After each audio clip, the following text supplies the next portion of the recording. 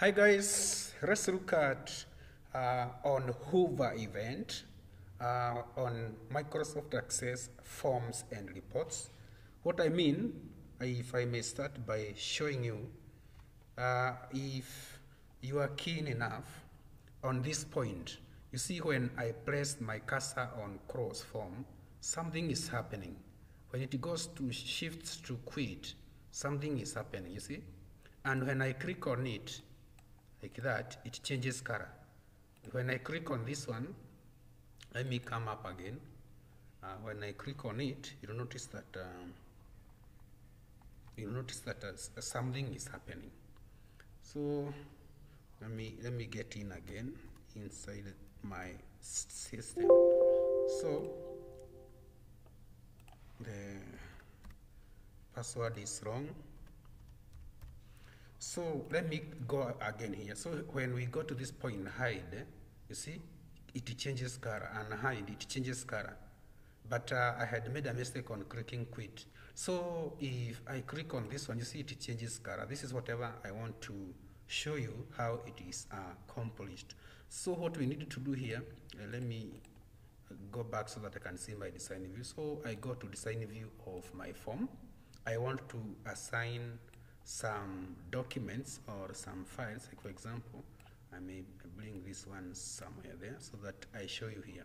So I want to design 2 buttons or 3 buttons, cross, quit, and hide or show ribbon. So I usually use toggle buttons because toggle buttons have the capability to accept on Hoover and pressed events well more than the command button. So I click on the toggle button. This is my toggle button. I draw my toggle button, then type cross form. Then this one should be taken somewhere there. Then we can also draw another toggle button. Just go to design, then take another toggle button. This toggle button number 2, quit application. Then we have our last toggle button. So I draw my last toggle button there.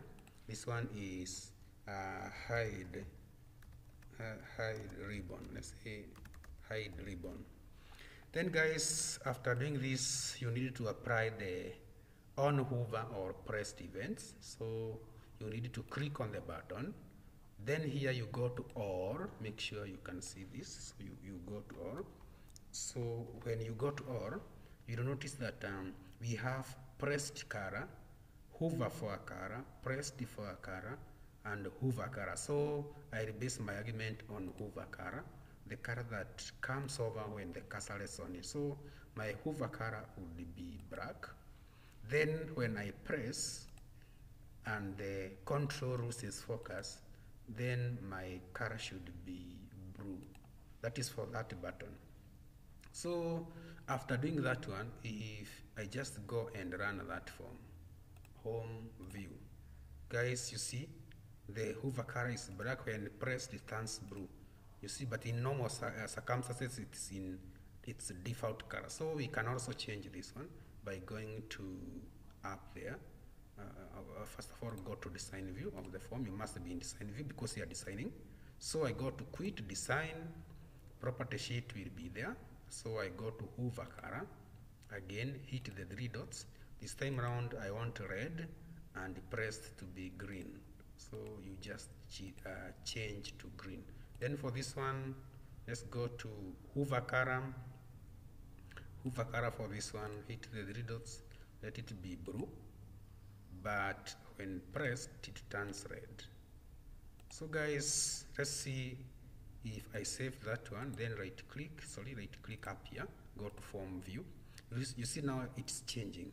The Hoover color is different from at when you also click on the buttons like that, you'll notice that the Hoover colors are working perfectly, just like it was working on this. So guys, that's how you apply Hoover, pressed, and other properties from the property sheet to the toggle buttons using Microsoft Access forms. Guys, thank you very much for watching. Remember to subscribe, remember to share, and also comment on my videos.